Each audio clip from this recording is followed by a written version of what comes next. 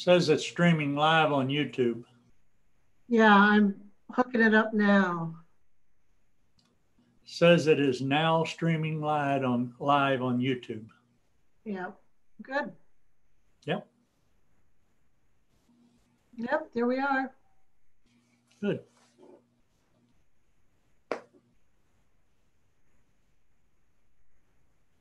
Great. How's things at City Hall? Were you there today or at all? Oh, I popped in just for a minute. Nothing from the Corps of Engineers, right? Yeah, they acknowledged it. I forwarded it on to you. I think the acknowledgement said they have 20 days Okay. to respond. But so at least they acknowledged it. Hopefully he'll start before then.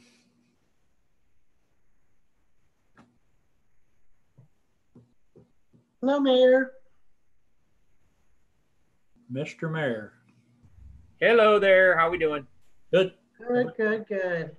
Just getting on. Just getting on.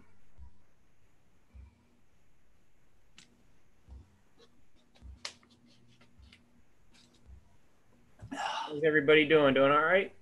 Live and well. Live and well. Upright and taking nourishment.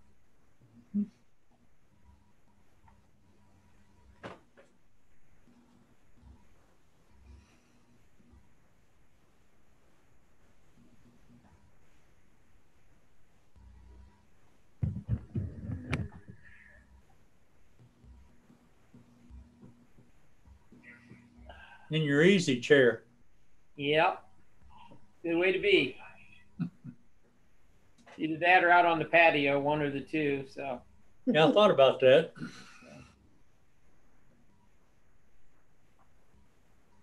It got chilly last evening. I thought I might do it again, so I better not do it.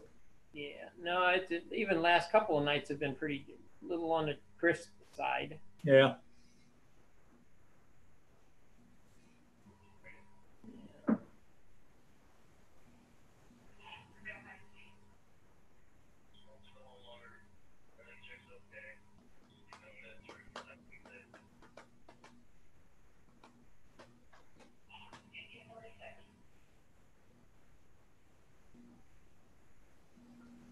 And there's Charlotte. Hey, Charlotte.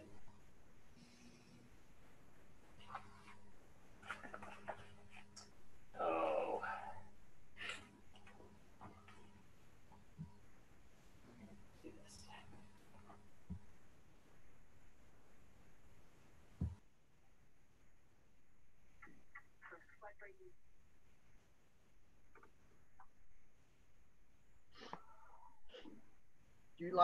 Can you hear me, Jack? Oh, yeah. Yeah. Do you like it better on your real computer? Yeah, I think I do. It's just a little bit better picture, I think. Oh, well, I don't know if that's a good thing. It should be a better, no, I mean, all the squares are going to be a little bigger, I hope. That's what I said. I don't know if that's such a good thing. Yeah, well, looks good. Everybody looks healthy and well. There's Mr. Kernan. Yeah. Howdy. How are you, Joseph? He is muted. I'm doing well, thank you. Good.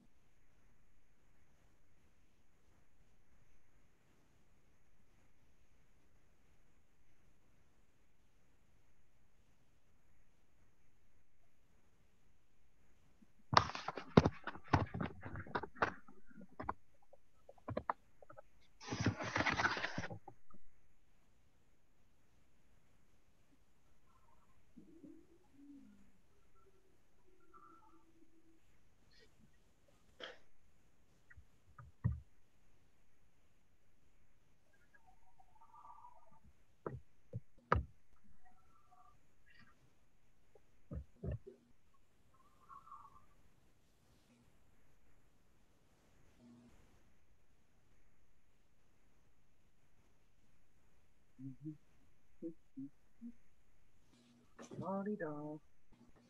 Like your hat, Jack. Yeah, nice, huh? Yes, it is. I think I've got better looking. Don't you How think? cute. Yeah, definitely. I've Lot got a lot cuter. better looking. Really cute. A pug. That's my last one to die. Aw. Bullet.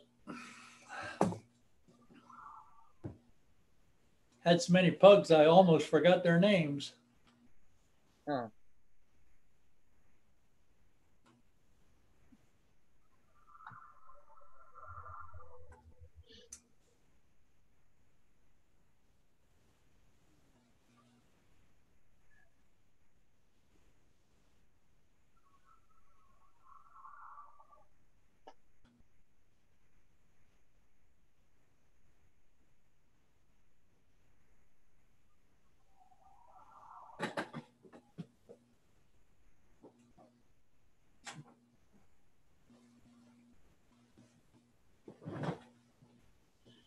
Ho, ho, ho.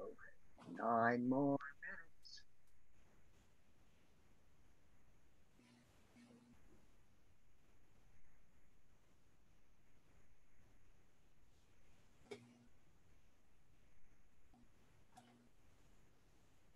Did you open the thing up so it takes up the whole screen, Jack? I just did. Okay, that makes it easier too, better. Yeah. We're live on YouTube now Yes. while we're sitting here waiting. Mm-hmm. 6 more minutes. I have At least, none at least we know it's working.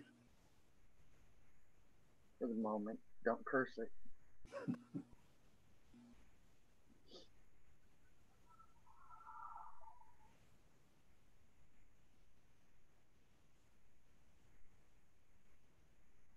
Hey, did anybody hear about the bear? You had to, didn't you, Mayor? That was 2 years ago. Well, I got a call yesterday that they were talking about. There was one up on Hametown Road. That's a picture from 2 years ago. Oh, it wasn't recently. Not that I know of, no.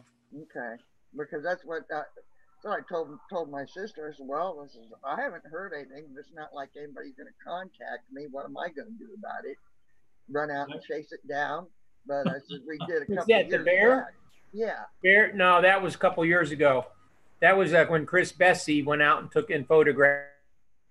So It. they just And then somebody also had on there that after the picture was taken, they thought it was hit by a car. Yeah. Yeah, but then that was a couple years ago. That didn't happen just recently. Okay. No. That's what I told her. I haven't heard anything, and I couldn't find nothing. I don't know, but they do come around. Yeah. There's a Dennis. Hey, Dennis. Hi, Dennis. He's muted too. How you doing? Pretty good. Good.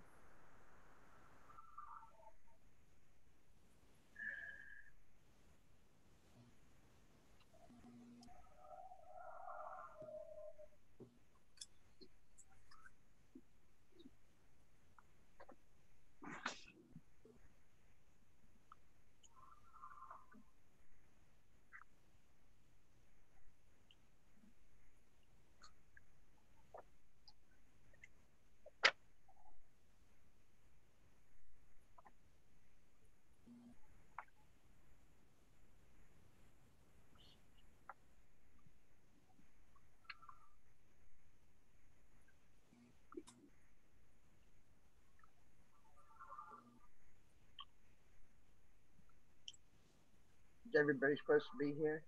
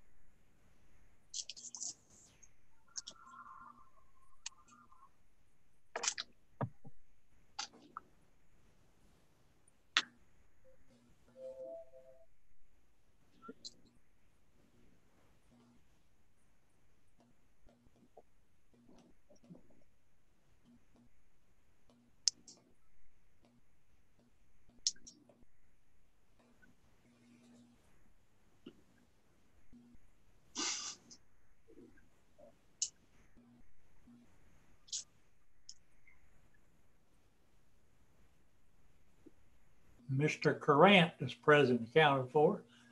There he is.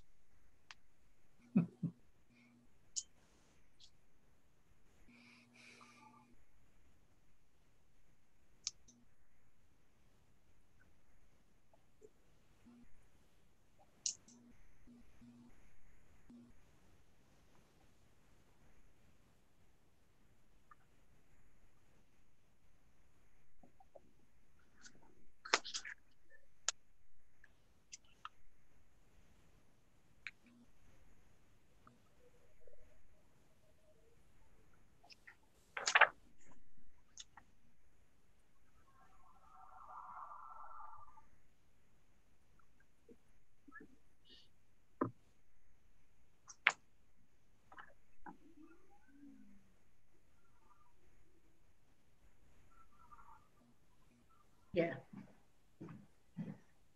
That's a big one. Dennis? Hey, Dennis, can you hear me? Yes. You can hear me? Okay. Yep. Thursday night, I had a problem with my audio on the Board of Health meeting, so I just want to make sure I could be heard. You're That's- good. Okay, thanks. Loud and clear. Okay, thanks.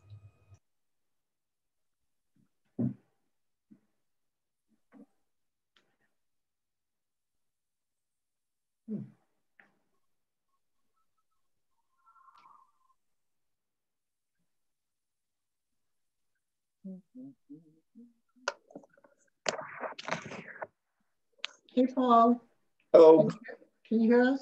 Okay. I can hear you, Carrie. Hey, Paul. How are you? Good evening. Hello, Paul. Hi, Dennis. Howdy. Hi, Jack.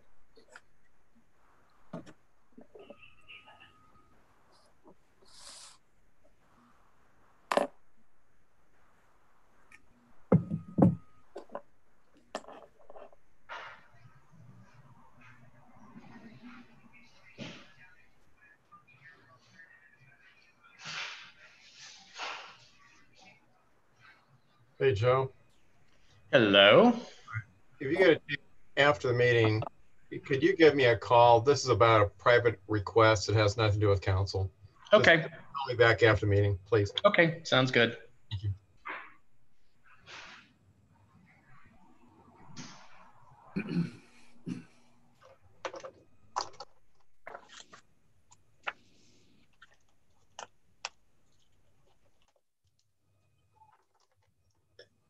We can all look at Paul's flag when we say the pledge. Oh, you didn't know that before? I thought it was real neat that he put that up there. Or did you have that up there before, Paul? I put it up just so I had a flag to look at while I was saying the pledge, to be honest. Right, yeah, I was kind of wondering about that before we started. I had a little wavy one I brought out the second time around. Then you had that up. Feels odd enough doing this. Yeah.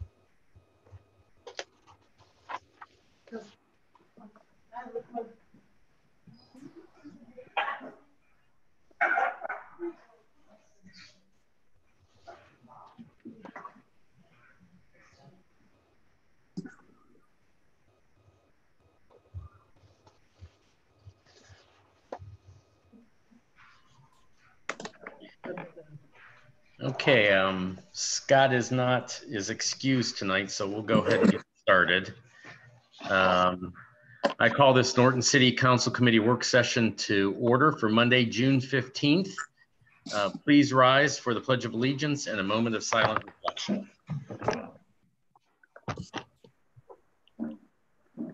I pledge allegiance to the flag of the United States of America and to the republic which stands one nation under God, indivisible, with liberty and justice for all.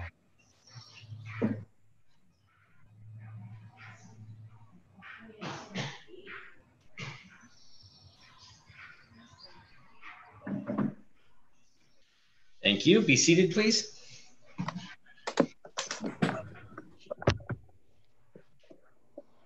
Would the clerk call the roll, please? Mr. Gaynor? Here. Ms. McLeod? Here.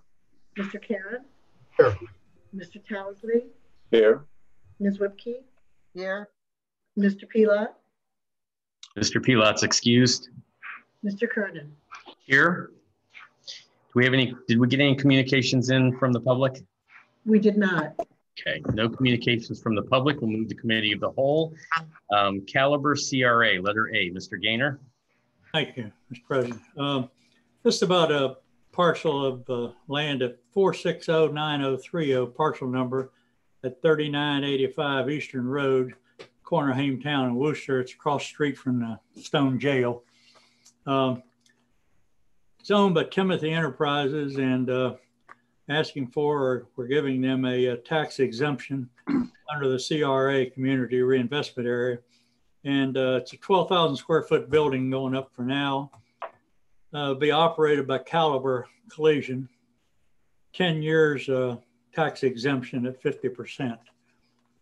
The city, the way I understand it, has provided notice to the schools, and the company is moving from Copley, so a notice has also been given to Summit County, the way I understand it.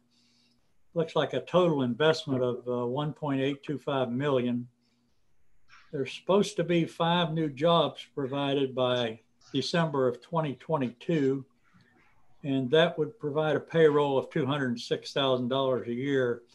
Also, there are 7 present employees moving here, and they presently have a payroll of $285,000, which combined it should be around $490,000 to $500,000 by the December 2022 date.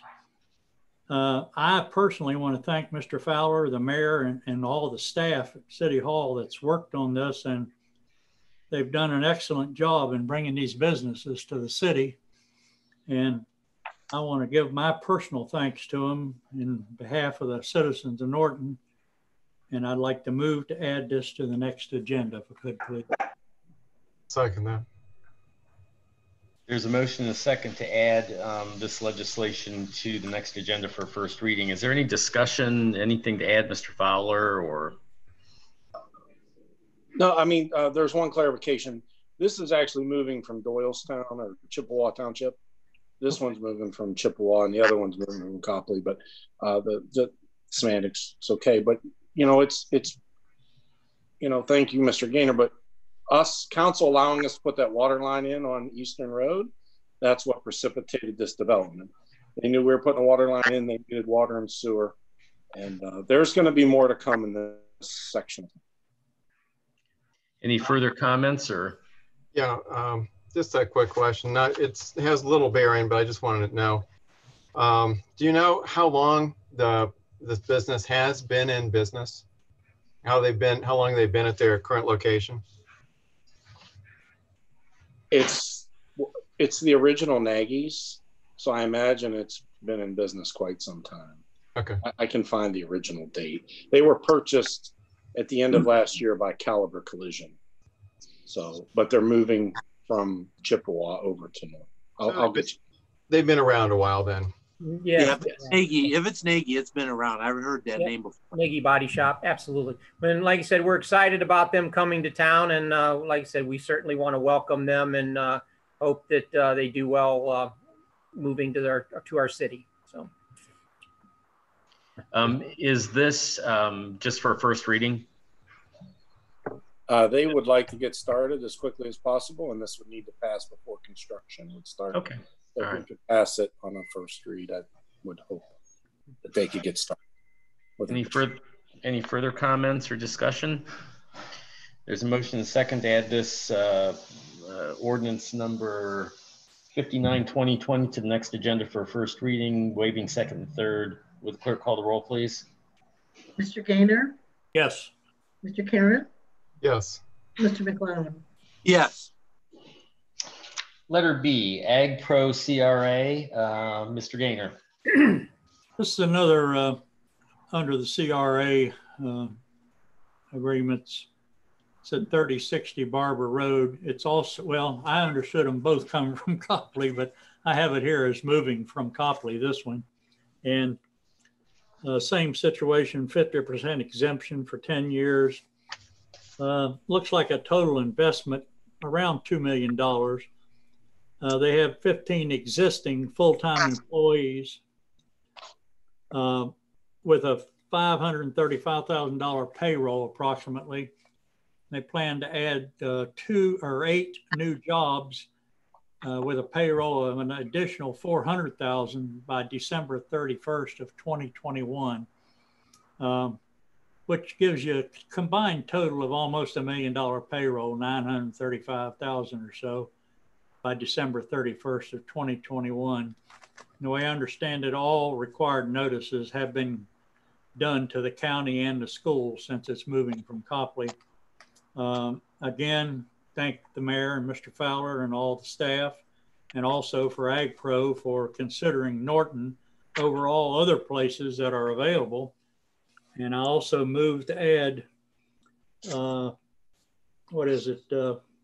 60/2020 to the next agenda, please. I'll second that. There's a motion and a second to add ordinance number 60/2020 to the next agenda for first reading. Is there any further discussion or questions?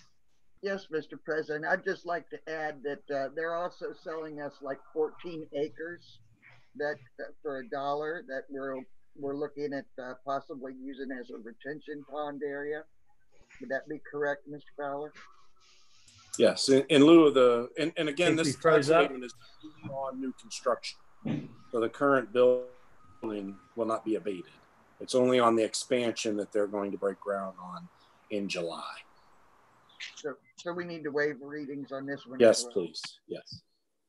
And then one other question, would these be subject to TIFs? Possibly. Possibly, okay. Mr. Markey and I are having that discussion. We're evaluating that. Okay. Very possible. Any further discussion regarding ordinance 60/2020? There's a motion and a second to add ordinance 60/2020 to the next agenda for first reading, waiving second and third. Would the clerk call the roll, please? Mr. Gaynor? Yes. Mr. Karen? Yes. Mr. McClellan? Yes. Moving on to letter C. Me, yes. You hear me? Oh, we only get to do the 3. Never mind. Right. Shut up, Tom. Moving on to letter C, the fire levy. That's resolution number 61. Mr. Tousley. Thank you, Mr. President. Back on May 11th, this council voted to move forward with a resolution of necessity to seek to the voters a new fire levy in November. So really, this is just the next step in that process. And so we got to move forward. Anybody have anything else to offer? I think I talked to Mr. Powers. It's going to bring in about $300,000 if I understand it right.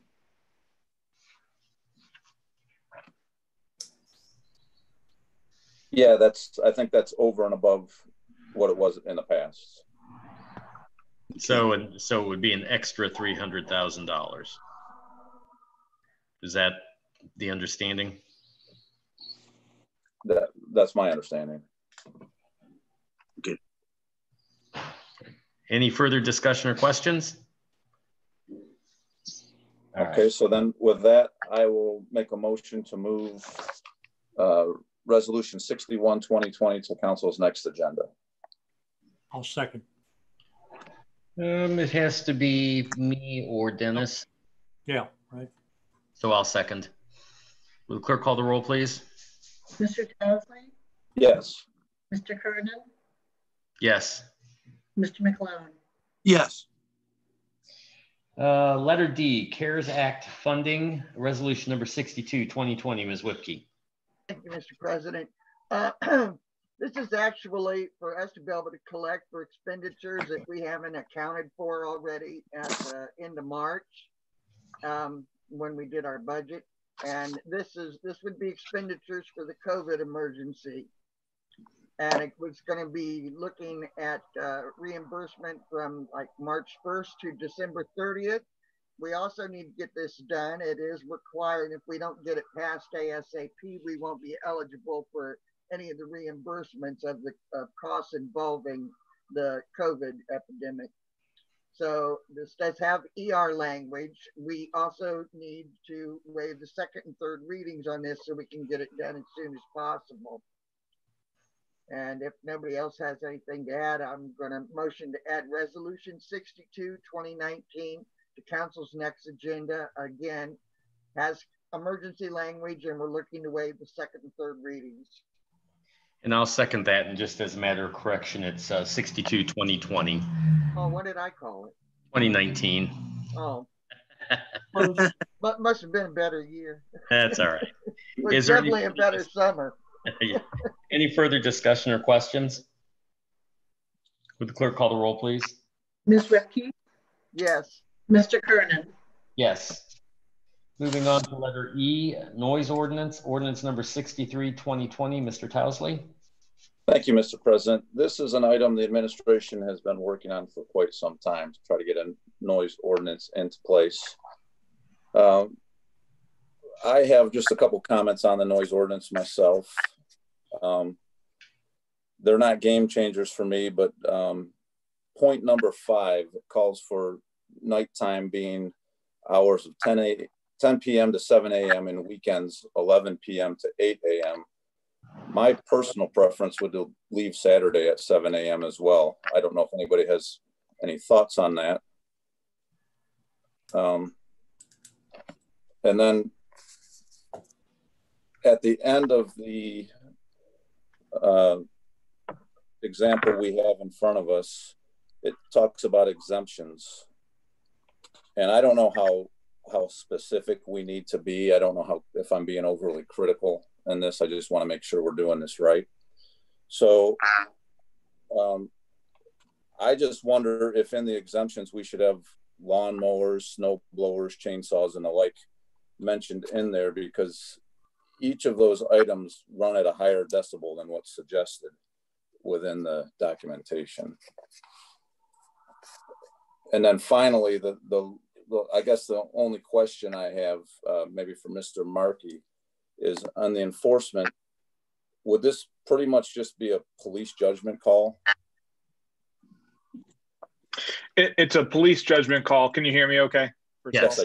Okay, yeah, it's a police judgment call. There are standards within that ordinance that they have to rely on. We did discuss this ordinance with the chief, and he was appreciative of the increase in standards that would allow them to do their job and exercise the discretion that you're talking about as well.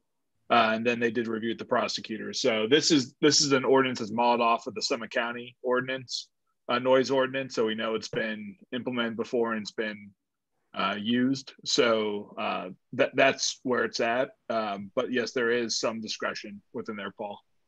Okay. Yeah.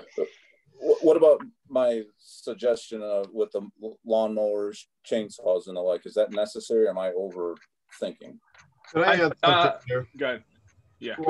Just a thought. And I don't know of a whole lot of chainsaws and lawnmowers that are urgent that need to be done at really early hours, but a snowblower could be an emergency for someone getting out to work, or even emergency people getting to the fire department or the police. So that I would suggest, if we're going to mention them, snowblowers, you'd hate to run them early in the morning, but they sometimes are an emergency. You have to get out.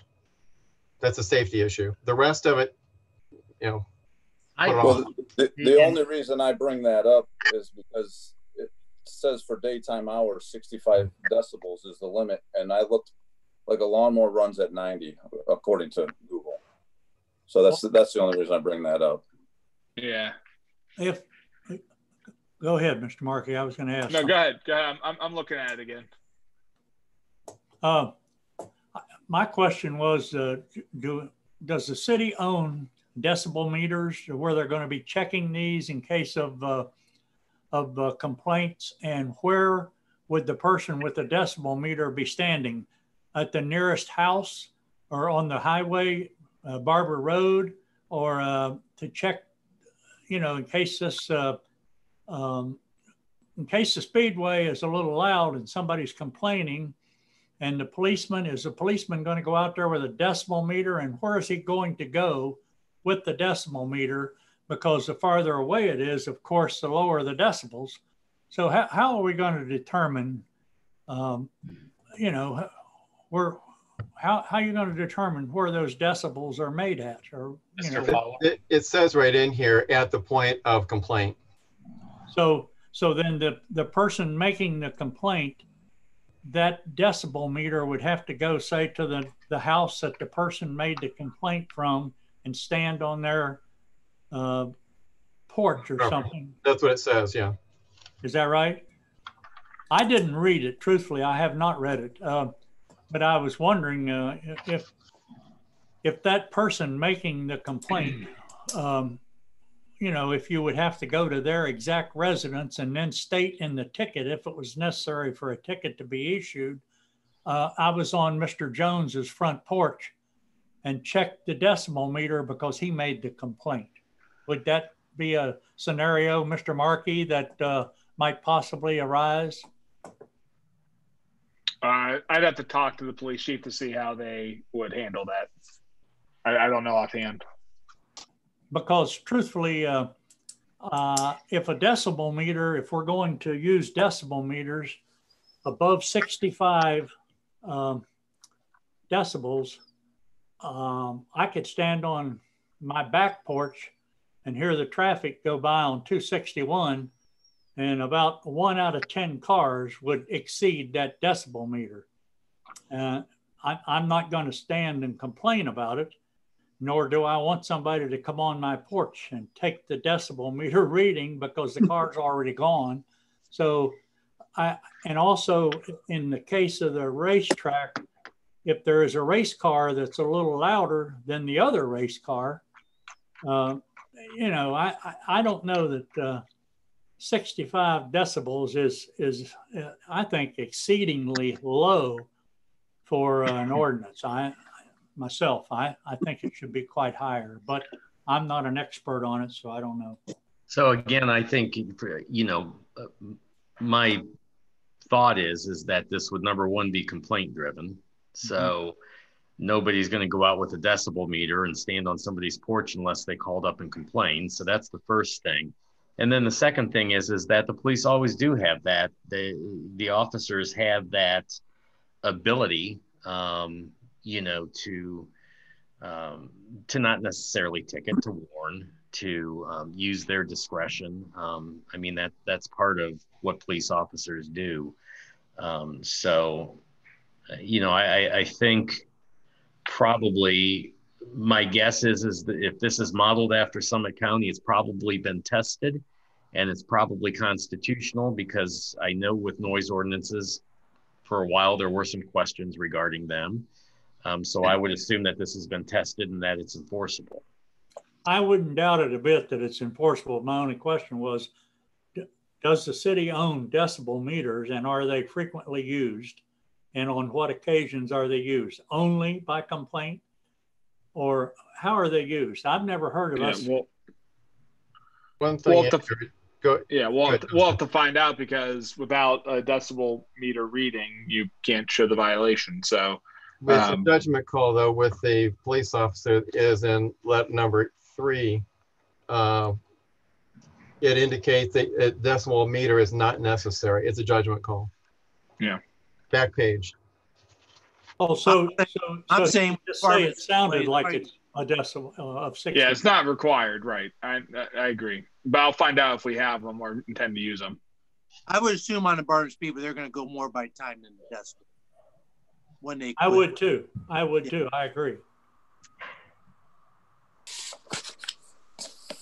I just wanted to add, I wouldn't have any problem with changing it to 7 a.m. on the weekends either, Paul. There are people, they want to get their stuff done. They want to be able to mow their grass or whatever so that they've got plans and get it done before they leave, so they don't have to worry about rushing back to get it done. So I really don't see an issue with changing that from 8 to 7. As it might be a good idea though to put the mowers and chainsaws down for added in there explicitly, because I've heard them more than often than not. And we're giving them an extra hour on the weekend if we change it to 7 anyway. Are we talking about exemptions or just adding them in writing to the ordinance? Because I think Paul was talking about exemptions, weren't you, Paul? I was. I mean, it really doesn't matter where. My only thing is sometimes in situations people tend to weaponize ordinances, and what, you know, when they have disputes with neighbors, and if it's in there, then it kind of takes that weapon from such a situation. So anywhere in there is fine with me. You mean as an exemption, Paul? That's what I originally was talking about. That's what I thought you meant too. Yes. And like I said, I didn't know if I was being too specific or how much that mattered. It was just a thought I had. I mean, I'm good with it either way. You could add it in; it wouldn't bother me. You know. Yeah, I mean, not to be silly about it, but what happens if you have a neighbor who's running a chainsaw just to annoy the other neighbor? Right. I mean, there's always discretion in weird circumstances. But so I'm fine. I'm fine with however you guys decide, obviously. The way I read just one other thing that came to mind was the way I read the article in the paper about the sale of the Barberton Speedway and such.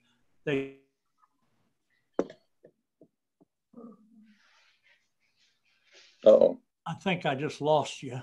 No, you're there. I Okay. hear you. Okay. I believe the mayor is in the waiting room. I believe I read. Do you still hear me? Yep. Hear you, we just can't see you. Okay. I believe I read where they were planning on having concerts, and I hesitate to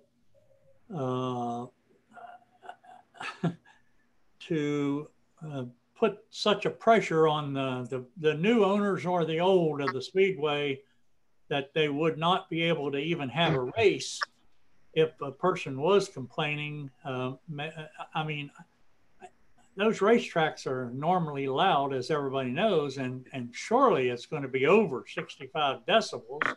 It's past 11 o'clock. It's an exemption. It's a duly organized sporting event, so it's exempted until 11 o'clock. Okay, so then at 11 o'clock, are they going to be shut down, the races? They're going to have to stop running at 11 o'clock. Okay, I don't have a problem with that. Yeah. And the concerts would be the same. I would imagine, yes. Or any other, not necessarily them, Joe, but just anybody. Yeah, no, correct, yeah. I mean, it'd be like, football games don't go that late, but I mean, it'd be the same type of thing. Well, what about when they have their specials? Like, I mean, they have people come in from many states to come in for the special events that are so many laps. Yeah, they'll have to stop at 11 o'clock. Or start earlier. Or start earlier. Well, maybe start earlier, but I just have an issue with telling a bunch of people that came in from out of state to participate in a race, and there's numerous ones, and they're all bringing income, and they don't have that many specials. It's not like they're a special every Saturday night or whatever, but if they do have a year-end special championships or whatever, I think that they should be allowed to go beyond that, as long as they put in for a permit or something stating that this is a one-time event, because I would expect them to shut down a race because they've had an accident or if there's a problem with the track that they need to get cleaned up in order to make it safe. So are they gonna be compelled to not do these things to keep the people racing safe? And like I said, it's not like they have those, what do they have, maybe twice a year that they have those real specials that really draws in the extra people. And so I don't see how they can be said that they, 11 o'clock, you have to quit. Even though you quit for the safety of spectators and the participants in the race, 11 o'clock you're quitting and you don't get to finish this race. That is a special thing that's drawn in all these extra people.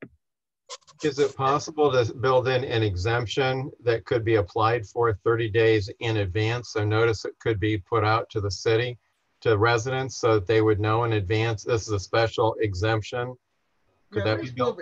Yeah, at least move it back to midnight, maybe. I mean, I haven't been there for many, many years, but I was there quite often in my younger days and as a child, and they shut down.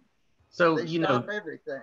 This thing, I mean, this ordinance isn't just about the speedway.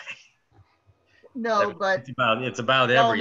No, it'll be used that way as well, and that's a thing that we hear about every year, the complaints coming out of it. I just don't want to have to restrict them on those 2 races they have a year when they draw in a lot extra than what they would have otherwise, and some of those people come from pretty far away. If we build in a discretionary exemption, it's not that it has to be given, but it could be given. It's just they have to let us know maybe a month in advance if it's planned. Then we could let the residents in the area at least know what's going on. And it would be up to the discretion of council or the mayor or a city administrator whether or not to grant that. I think it's situational and not just for the raceway, but any type of special thing like that it goes late. If it's planned, then maybe that would work if we just write that in. I agree with that, because there are going to be events at our Columbia Woods Park that might possibly go longer than that. And so I would think if you give the public a notice, 15, 30 days, whatever, like Dan says, it would be a good idea to add something for that in there. I wouldn't have any problem with that at all. And that would also give the anybody planning on an event, whether it's a speedway or us at the Columbia Woods Park or Plaza's having a special event or we're having fireworks, anything. I would think that would be a good idea to put something in there to give notice of special events that might possibly overrun, you know. It's beyond me why it is that whoever's planning the event can't plan it so it's done by 11 o'clock. I agree. I don't have a problem with that at all either. But yeah, I just explained to you why they may not have any control over it, because you better build some extra time in for it. They do shut the track down anytime there's an accident or if there's something wrong with it in order to clean it up to make it safe. And they can't say, oh, we're planning on this many accidents or something just happens. And for Mr. Gaynor's knowledge, fireworks festivals and the like are provided for. Okay, good. Within the exemption area. Good. Thank you, Paul. Sure. So we've had quite a few things said. I think we got to clean up just a little bit. Does anybody agree with Ms. Whitke or want to move with her as far as extending the hours under certain circumstances? I'm personally okay with it the way it is. Yeah, I am too. I am too. I'm flexible on that. Yeah, I was looking for a way to make it work if that was that important. But if it's not, my wife likes her sleep as much as everybody, so. I think really, as far as Charlotte's talking there, that doesn't happen too often. And I really don't have a problem with extending the hour to midnight or to asking the racetrack, if that happens to be the case, or someone else, as far as that goes, to start their event in enough time to allow for accidents and things like that. I don't know what time they start those events. I've never been to one in my life. I just hate to make it a problem for any business in Norton, especially the racetrack that's been there so long. I hate to make it a problem for them and have, have discussions over it for no reason. If we can ask them if they can't start their events a little bit early to make sure they're done by 11 o'clock. I think, like Joe said, I believe that they could start them early enough to where they would be finished in time. I mean, I don't think it's going to be very often that they have more than an hour leeway. I mean, one way or another. So if they start them an hour earlier on these special events, they should be able to take care of it. Another concern I would have with granting an exemption on the time is how much over, an hour, 2 hours, 3 hours, then you're getting into a little bit of a mess there as far as when is too much.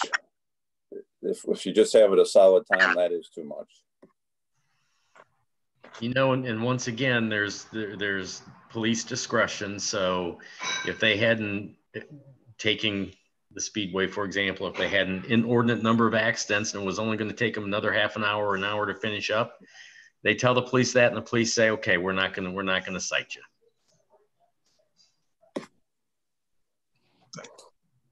I mean, you got to use common sense. Yeah. Okay. So, I mean, I'm good with it. If you want to change it to 7 a.m. on the weekends, I'm fine with that too. I'm always up at 5 o'clock anyway. So does anybody have an issue with that particular? No, I don't. Mm-mm. Nope. Okay. So can we change that at least from 8 to 7 on Saturdays? And then I was just thinking, I had mentioned basically the lawn equipment. Would it be damaging or helpful to just get rid of the decibel amounts within the legislation? So that's just a judgment call. I mean, that's a question, I think, for Justin. I think that sometimes is where you do run into enforcement problems. Okay. I would believe. I think you have to have some sort of standard and say, here it is. Whether you can measure it accurately or not, actually is somewhat immaterial. But with no standard, then it is anybody's judgment call whether that's too loud or not. I think something. Right. Yeah, I think we wanted to, I mean, at least I think Mr. Fowler and myself, our intention was to have an ordinance that dealt in decibels. And Mr. Fowler, you can weigh in as well, just to take, there's discretion, but someone wants to argue that noise isn't really that loud. That's a good objective way to show them that it is pretty loud, actually. So. Okay. Okay. But so if we want to put in like a personal power equipment, like lawn care, equipment, some type of exemption for that. I mean, I don't think it hurts it. I would be in favor of that, but it's not like a game changer for me either. So does anybody else have an opinion on that? I think 7 o'clock in the morning is plenty early enough to be mowing grass. Yeah, I think it's fine. Okay. Any other discussion? I would have just to say, let's just use this as a trial. We can always come back and revisit it next year. True. Okay. So with that, I will make a motion to add Ordinance 63/2020 to council's next agenda. Second. That has to be either me or Dennis, so I'll second it. Okay. Really quick, does that have emergency language? I didn't see. It does have emergency language. Okay, so just so that's in there with emergency language. Yeah. I think we want to let it go for its full readings, though, because we want comment if there is comment. All right, is there any further discussion? All right, we have a motion and a second to add Ordinance 63/2020 to the next agenda for first reading. Would the clerk call the roll, please? Mr. Townsley? Yes. Mr. Kernan? Yes. Mr. McLeod? Yes. Letter F, Wolf Creek Conservancy District, Mr. Gaynor. Joe, if it's all right, I'd prefer to do that at the last item, if you don't mind. Come back to it? Yeah. Okay. We'll come back to that. Letter G, establish Fund 500, would be ordinance number 65, 2020. Ms. Whipke. Okay, this is where we're actually creating Fund 500, which is going to contain all the capital projects that we're going to have under one account. So they'll be under one heading, and it would eliminate the need for creating a fund account every time we have an individual project, which I think is a great idea, as well as having them all under one heading. And then that way they'll be much easier to find for anyone and everyone. And it won't actually go into effect until next year. And each individual, I think I'd kind of braced this before when we discussed it, each individual project will actually have separate lines, like the road project we'd made, I think the last time. But I think this will be a much easier way to keep track of everything. And this is also creating a CARES Act fund, which is where we're going to, okay, never, I have to scroll up here, which is what we discussed earlier before in order to take in reimbursed monies that it's cost us for the COVID outbreak. Since that has a time limit on it, we need to get that passed. We need to waive the second and third reading so we can get this done, even though the capital fund isn't going to be used right away. We need to have that line in there created. I think it will help with the documentation and applying for getting those refunds, which we don't do this, we don't get any money. So if nobody has any other things to add to it, I'd make a motion to add ordinance 65, 2020 to council's next agenda, looking to waive the second and third readings. This also contains emergency language. And I will second that motion. Is there any further discussion regarding ordinance 65, 2020? Mr. President. Yes, Mr. Townsley. Oh, Mr. Fowler. Wanted to make sure that I sent Pam a message. We have to create 2 CARES Act funds. So we need to change this to 2. Hold on, there was an email sent this morning or Friday based on a conversation we had with the county. So we're going to get 2 pots of money, one from the county and one from the state. And I sent that legislation, the revised legislation to Carrie already. Yeah, that came through. Okay, just want to make sure that we understand that the legislation will have 2 funds, one for the state, one for the county. Okay. Because we have to count for them separately, because the county money are obligations to the county, and the state money, if we misspend it, would be to return it to the state. We need to, for accounting purposes, keep them differentiated. I just want to make sure that was clear. So we need this added to this particular legislation, 2 funds. Yeah, there will be a substitute ordinance that was sent to Carrie Friday late, because they had a conference call Friday telling them what we needed to do. Yeah, it definitely came through, because I saw the ordinances today when I looked through everything. So it definitely came through. Okay. So it's still ordinance 65. It just establishes 2 CARES Act funds, right, and the other. So Paul, did you have something that you wanted to ask, or were you just trying to let me know that Mr. Fowler had something to? Yeah, that's it. I just saw him waving and wanted to let you know. Thank you. Anything further? All right, the motion second to add ordinance 65, 2020. Would the clerk call the roll, please? Ms. Whipke? Yes. Mr. Curtin? Yes. Letter H, Regional Income Tax Authority contract. Ms. Whipke? This will make some people happy. This ordinance is actually looking to change our income tax collection agency from CCA over to RITA, the Regional Income Tax Authority. We have to give CCA 6 months notice in order to end the contract.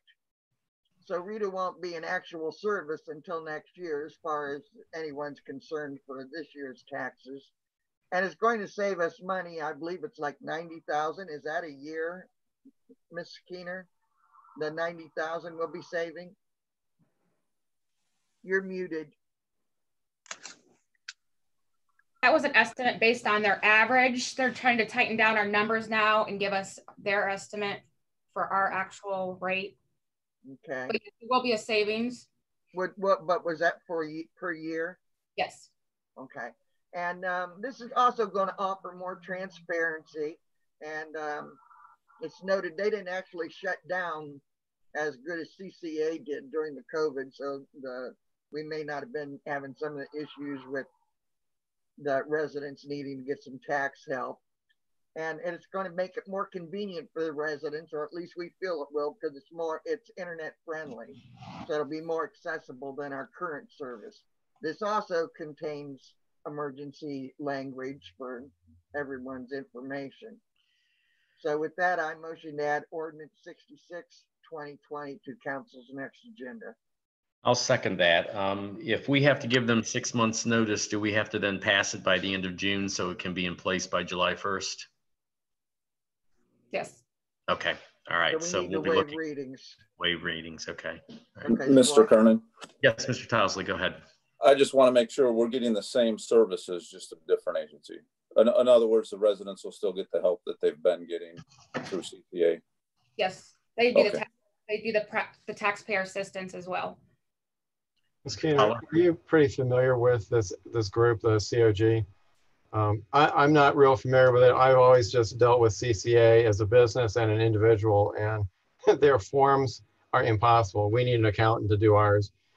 That's why they have help down at the community center for people to come in, residents to come in and figure out their taxes.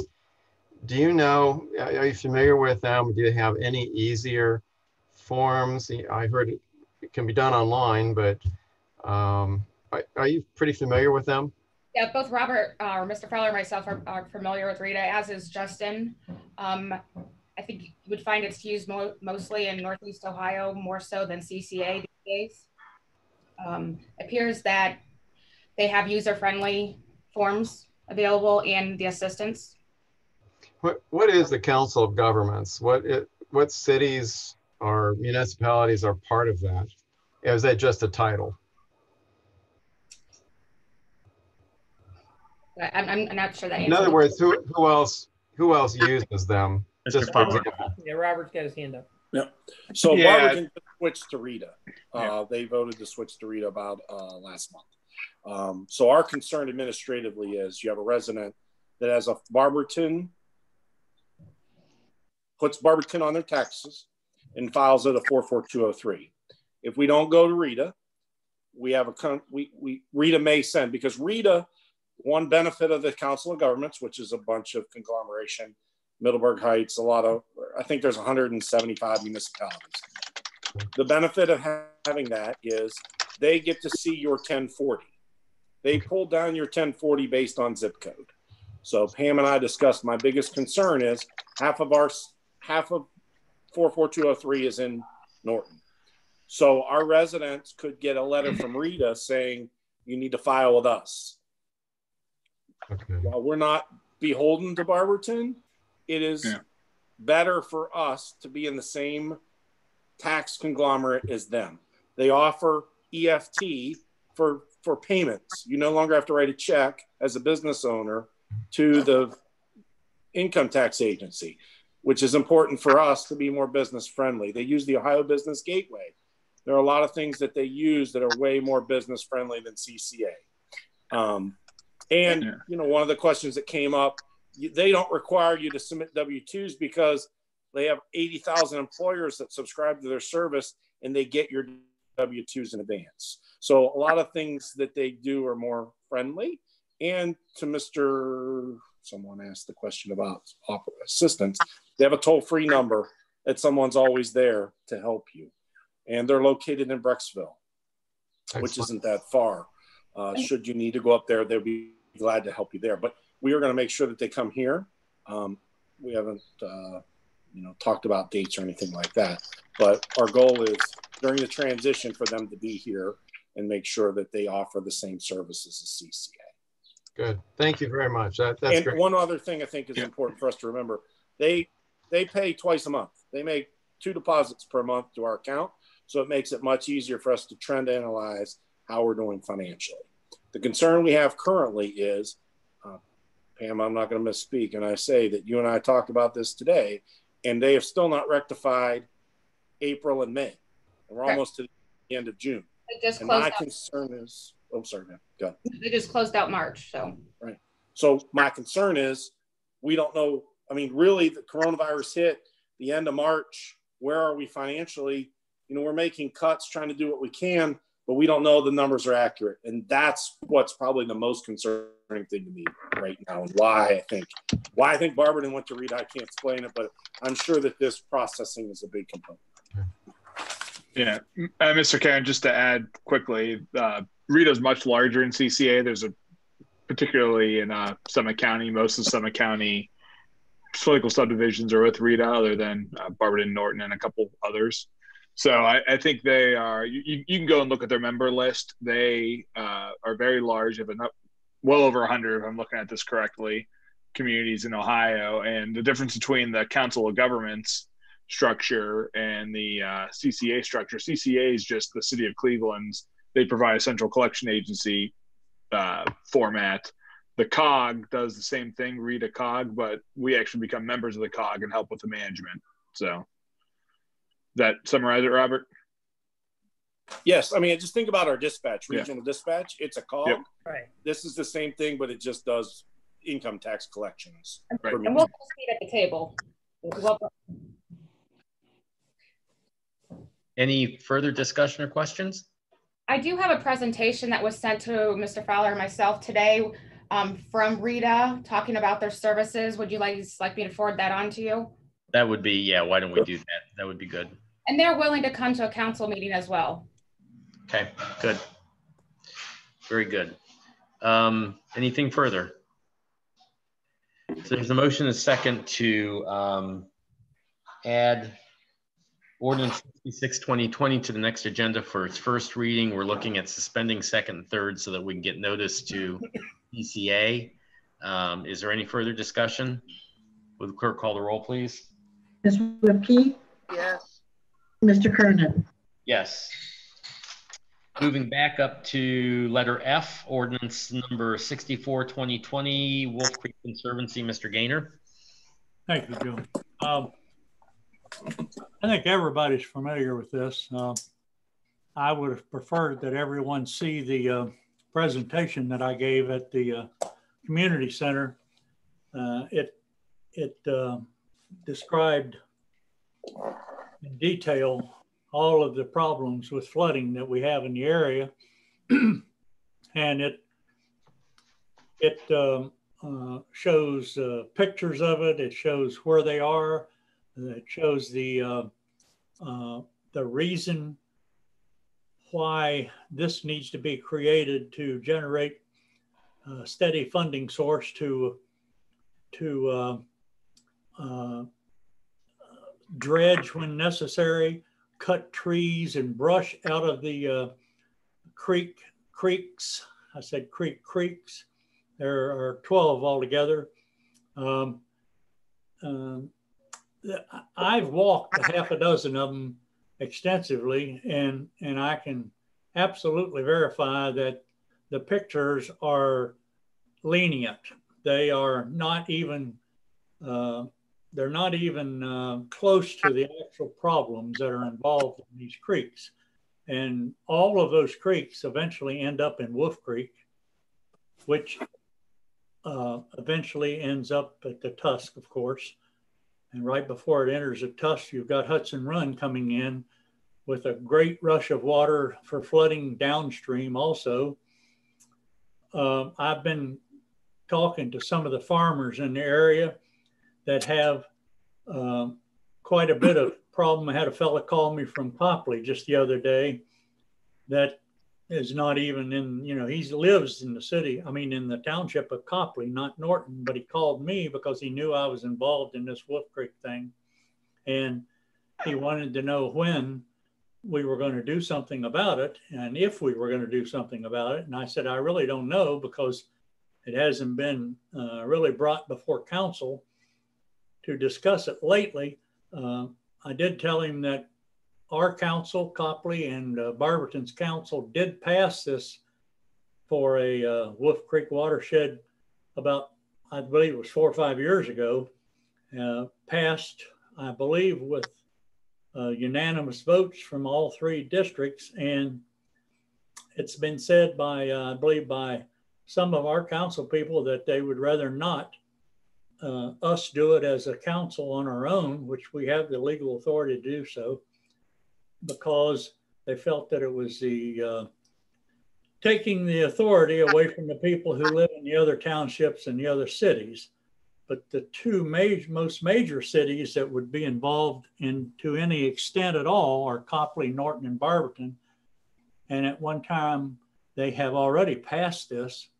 So in my opinion, they were in favor of it at that time. Whether we would want to take 2 or 3 years to get them all together again, like we did the last time, I don't believe that's doable. I don't believe it's something that we should undertake, wait another 2 or 3 years to do something about the flooding that's been, it's been going on for over 50 years.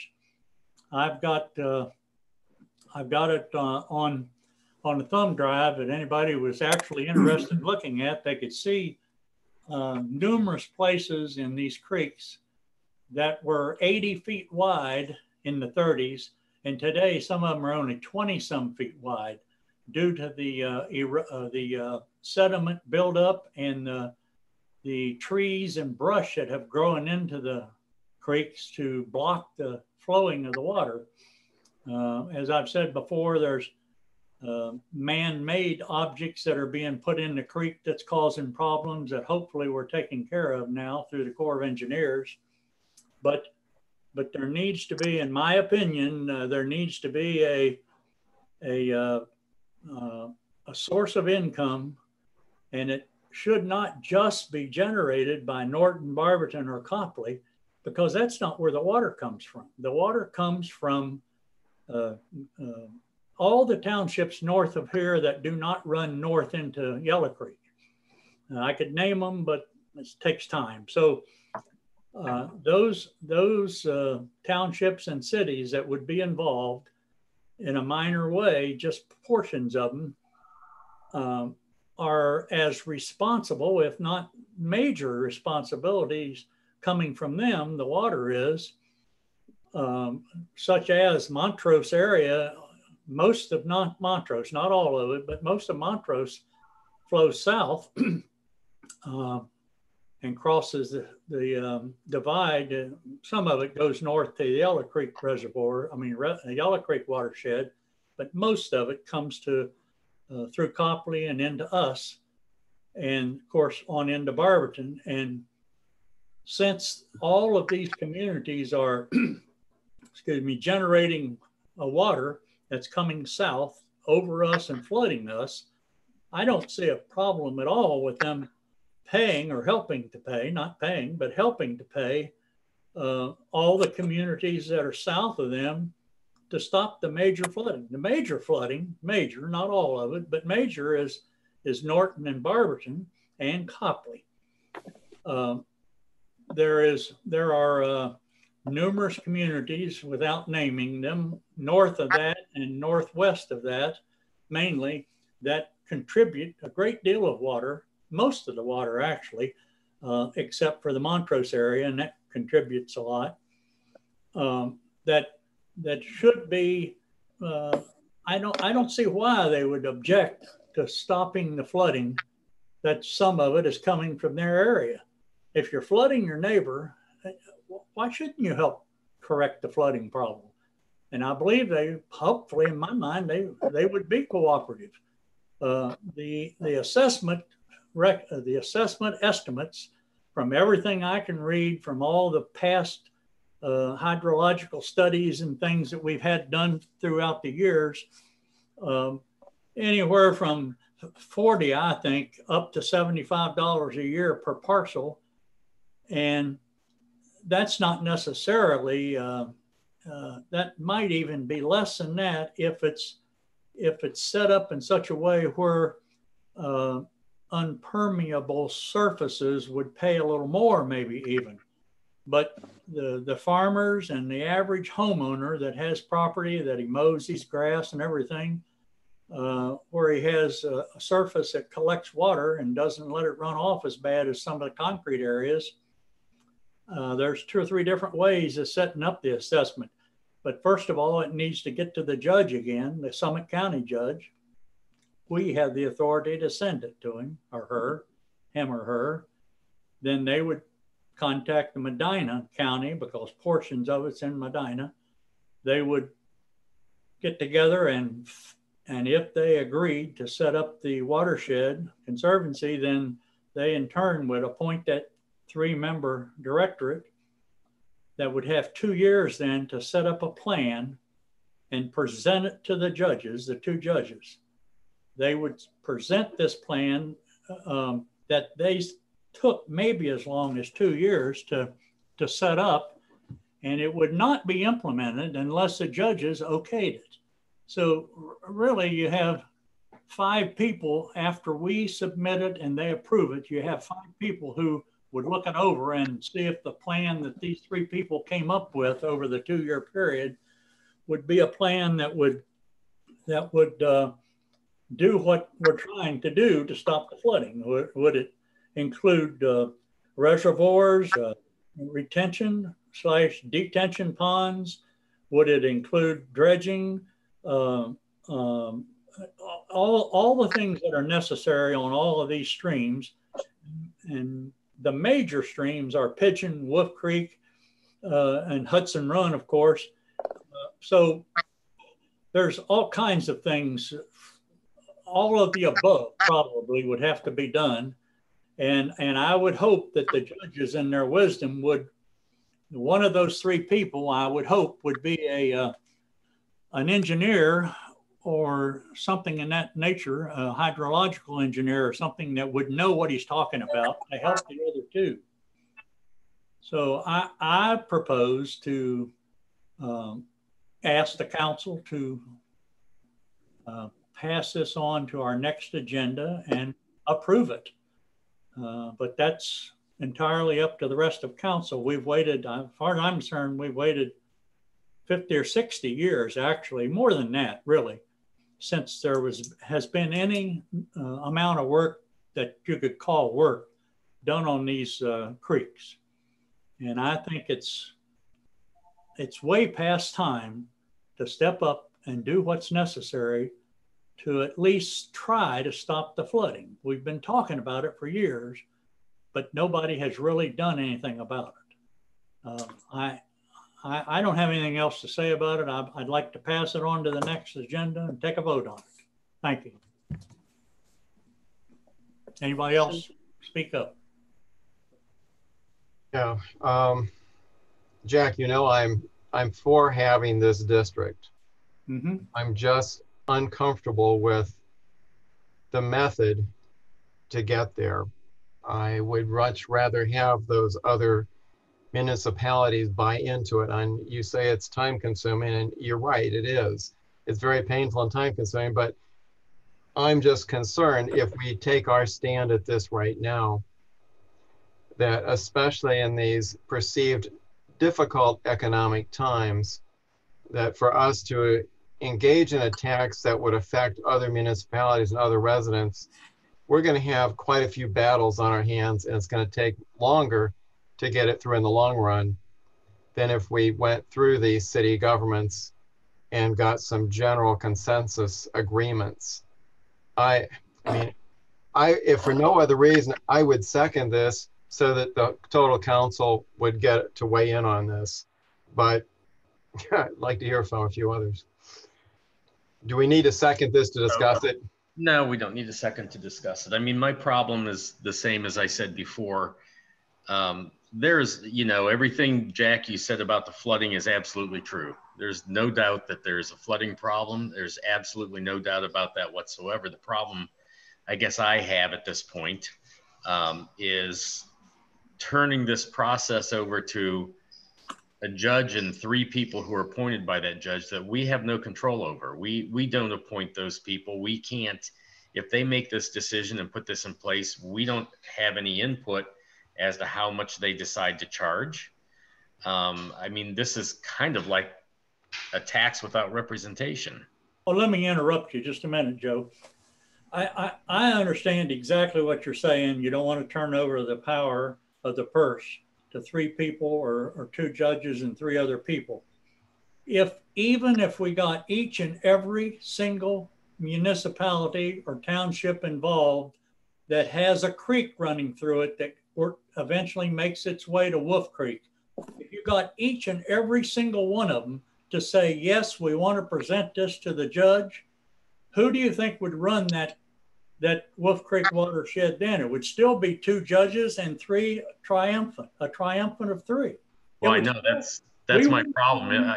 You could get we wouldn't have any more authority then than we do the way we're talking about. And that's not what I'm saying. I don't care. You get everybody on board with it. And I got a problem with turning it over and telling people that we're going to let 3 people who you did not elect, who you did not vote for, decide that they're going to tax you and how they're going to use the money. Now, if we want to do something different and set up I don't know what the options are, whether we can do this as a number of communities and impose and each community impose a tax and put that money in a pot and work on, I don't know if that's possible, but it has nothing to do with the number of communities that would need to be involved or are involved.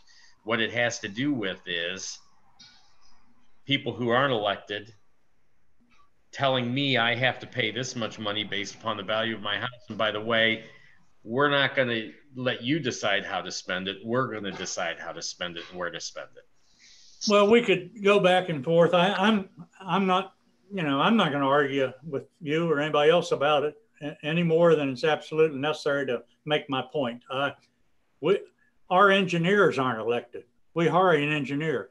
Mr. Fowler's not elected, and he makes major decisions that affects our city. He's not elected, and he's overseen by us, but as council. Anybody you want to talk about that works for a city or a county government that's not elected, all of their people are appointed other than our county engineer.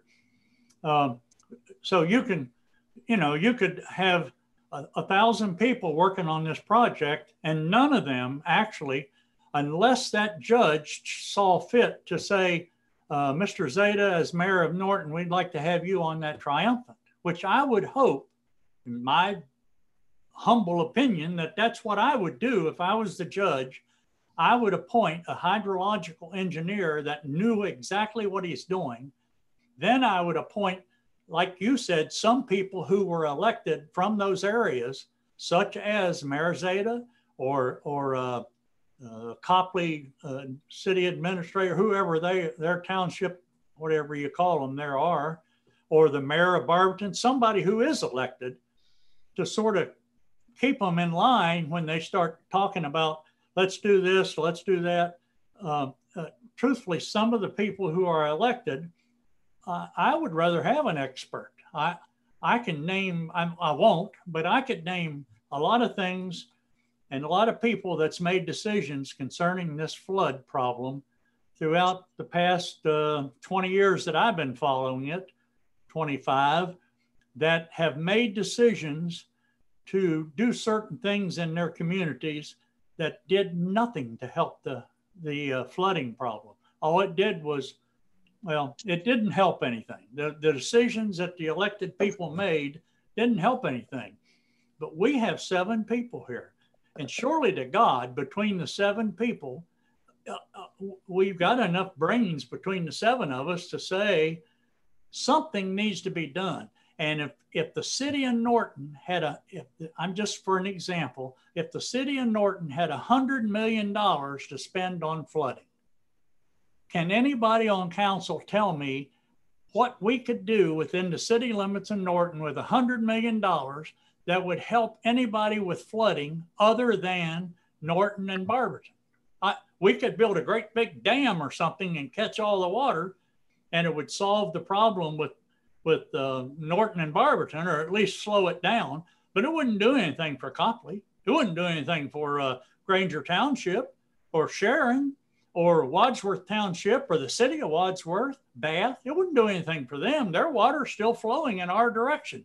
And all we're doing is catching the water and saving our flooding problem with our $100 million, which we don't have. And you can, you know, Joe, you were here. You know how long it took to get our council, just ours, to vote to pass this the last time it was passed. So if the people who are saying that you know, we should do it, get all the communities together, I wouldn't have a problem with that if I thought it could happen while I'm still alive.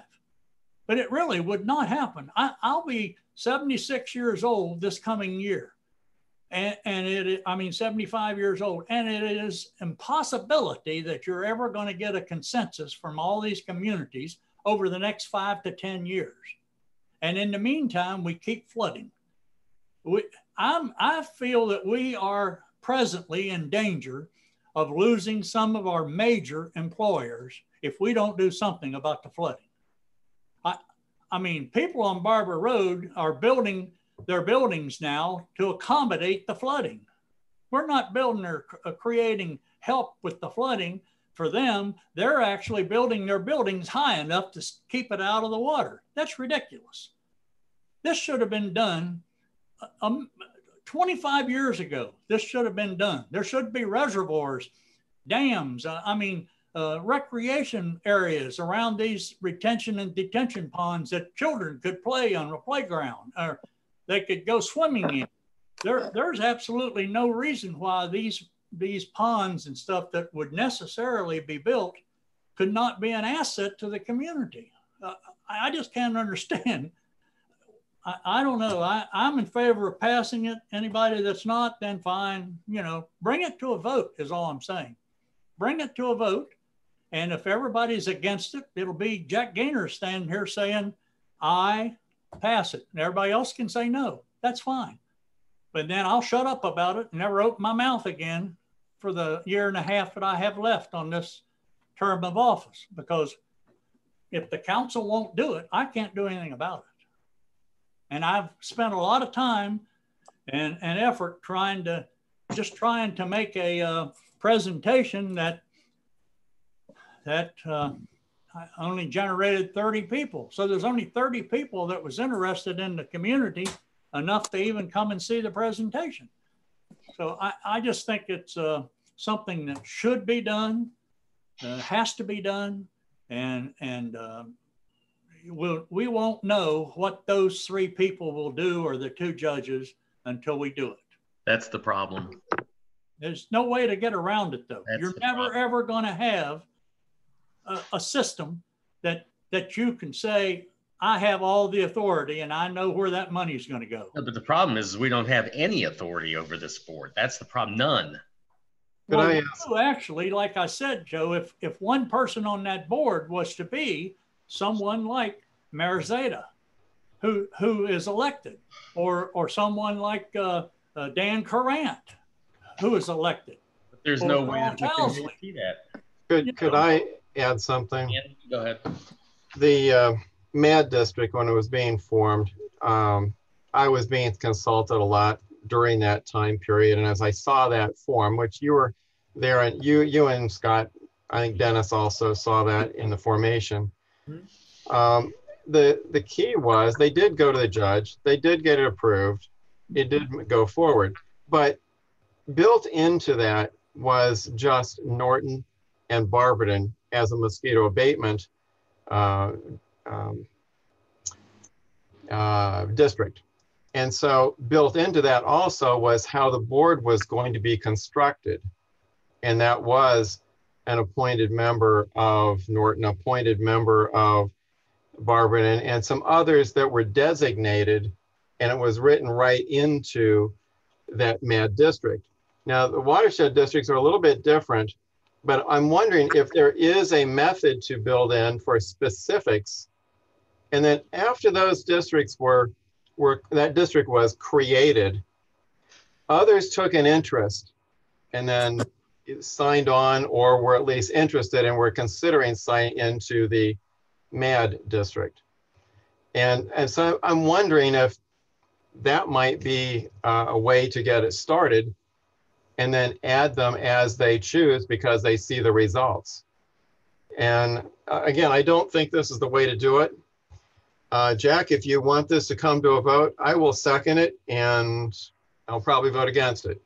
That's fine. Also, you might want to think about the fact that south of us, we have the Muskingum watershed. And when it started, there was X number of dollars as an assessment. And that watershed was so adequately and expertly ran that now there are no assessments in the Muskingum watershed. It's 100% assessment free due to proper management by the people who run it. And why would we think that if one person, or not only one, I forget how many watersheds are around the state, and I've heard nobody say that they're running amok, the people who run them. From everything I've read or heard, especially about Muskingum, they have been absolutely excellently ran. They have did so great of a financial responsibility that they've actually making money for the watershed through their water and oil and gas rights. And there's no question in my mind that we also have those rights. I mean, with all the water that is generated here, and there may not be an oil boom like there is in the Muskingum Valley or area, but there's a lot of things that can be done that those assessments that we would have to assess on these parcels, there's a lot of things that could be done that would not only benefit the flooding problem, but it would benefit a better life for the citizens. It would have extra lakes that they could go to and fish. There's no reason why they can't be stocked with bass and bluegill and everything else. These lakes are not just a little pond. Some of them are going to be enormous, and the lakes themselves would take up areas that are swamps today. They would be an improvement to the area. I don't know. I don't understand the hesitancy, but as Dan said, he's seconding and said he'll vote against it. So more power to you. That's all I got to say. If there's no other question, I would just call for a question. There's a motion and a second to add ordinance number 64, 2020 to the agenda, next agenda for first reading. Anything further? Clerk, call the roll, please. Mr. Gaynor? Yes. Mr. Carrot? No. Mr. McLeod? No. All right, then that will not be added. That should be it. Our next meeting then will be June 22nd. It'll be a regular council meeting. It will again be by Zoom and YouTube. Is there anything further to come before council? Is there a motion to adjourn? So moved. All in favor say aye. Aye. All right, we're adjourned. Joe, please give me a call. I will. Thank you.